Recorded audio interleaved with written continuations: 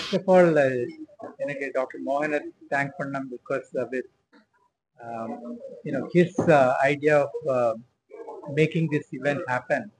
So, the ideas share Pannam and I hope that this will inspire youth, children to take on career in science, in engineering, research.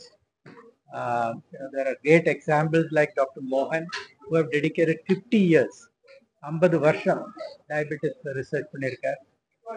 அது மாதிரி research பண்ணி இந்தியாவிலேருந்து வேர்ல்டுக்கு contribute பண்ணலாம்.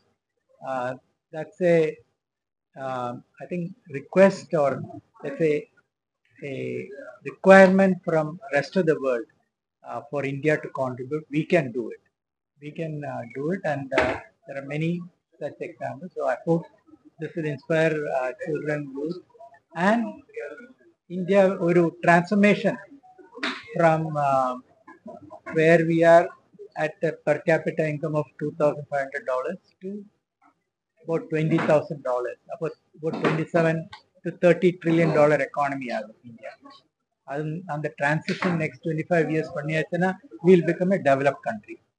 That we should see in the next 25 years. That's the desire, and I hope we can do that. One of the transitions we need to make is the economy that's product and IP led. So that's what I was talking about today. My own interest is in the area of brain sciences, the Alzheimer's, Parkinson's, dementia, and the diseases. Again, no cure. Maybe India can help find a cure for it. IIT Madras, Institute of Science, research பண்ணிட்டு. Hopefully, they'll be able to show some research. Entrepreneurs மாதிரியோ மற்ற institution filters மாதிரி இல்லை. இப்போ Infosys create பண்ணதே அது ஒரு பெரிய ஒன் ஆஃப் த கோ-ஃபவுண்டர்ஸ். அதுவே இந்தியாவுக்கு ஒரு பெரிய ஒரு பெருமை அது. பட் அதுக்கப்புறம் லாஸ்ட் 10 years ஆக சொசைட்டிக்கு ஏதாவது செய்யணும் என்றது அவருடைய நோக்கம். இப்ப பலரும் ஆண்டர்பிரனர்ஸ் மற்றவங்களும் மற்ற பிலாந்த்ரோபிஸ்டும் இந்தியாவில் இருக்காங்க. அவங்க பல இதுல டொனேட் பண்ணுவாங்க, சேரிட்டிக்காகவோ வாட்டருக்காகவோ வேற எதுக்காகவோ. பட் கிரிஸ் கோபாலகிருஷ்ணன் ரிசர்ச்சுக்காக, ஆராய்ச்சிக்காக செய்யணும். அதாவது இந்தியால வேர்ல்டு கிளாஸ் ரிசர்ச் ஆராய்ச்சி செய்யணும். இந்தியா தான் உலகத்துக்கே ஒரு முன்காட்டாக இருக்கணும், ஒரு உதாரணமாக இருக்கணும்.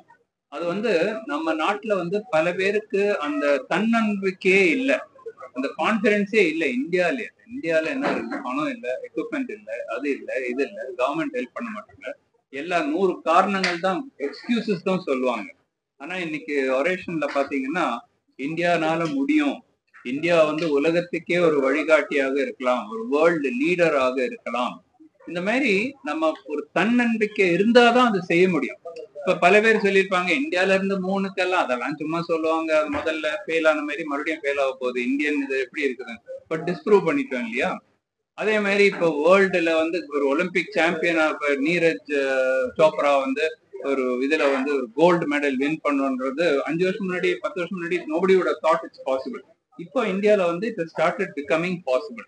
அதே மாதிரி மெடிக்கல் ரிசர்ச்ல, ஆராய்ச்சியில இந்தியா நம்பர் 1ல இருக்கலாம். அது ஏன் பண்ண முடியும்னு கேட்டீங்கன்னா, இந்தியால இருக்கிற பேஷண்ட்ஸ் மாதிரி எங்கேயுமே கிடையாது, வெல் ஆர்கனைஸ்ட்.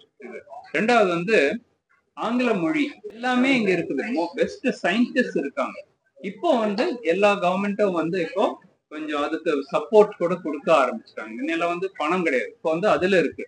அப்புறம் people like him are giving away அவங்களுடைய வெல்த்தே கொடுத்துட்டு, அவங்க ஹார்டா சம்பாதிச்ச பணம் எல்லாம் ரிசர்ச்சுக்காக, ஒரு பப்ளிக் காசுக்காக கொடுக்கறது இஸ் a ஷைனிங் எக்ஸாம்பிள்.